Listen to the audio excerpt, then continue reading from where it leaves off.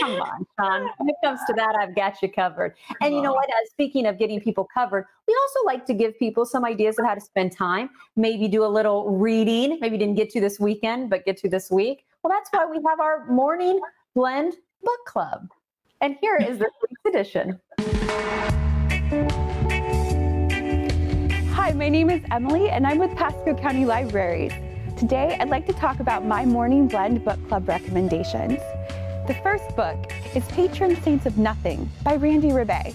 This Florida Teen Reads pick will take readers on a journey to the Philippines as Jay, a high school senior, searches for answers after his cousin's death.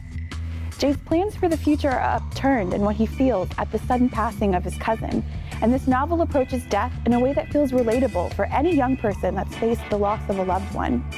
More than mixed-race readers will identify with the alienation Jay experiences, not only with his Filipino culture, but with the characters back home who don't understand the weight he's carrying on his thrilling journey.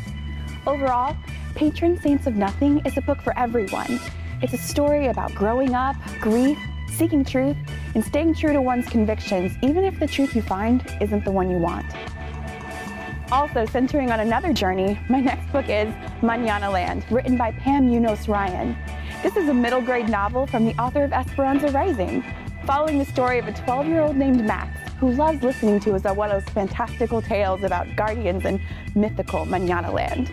Max loves playing soccer, and his big plans to try out for the village team get complicated when family secrets are revealed after his overprotective father won't let him go to the training camp.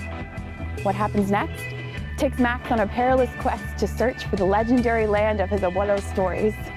The story is an allegorical account representing migrants and the people who helped them along the way.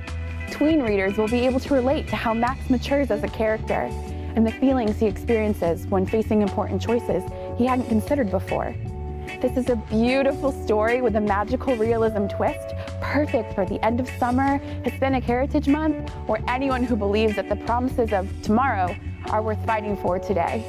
Thank you and happy reading.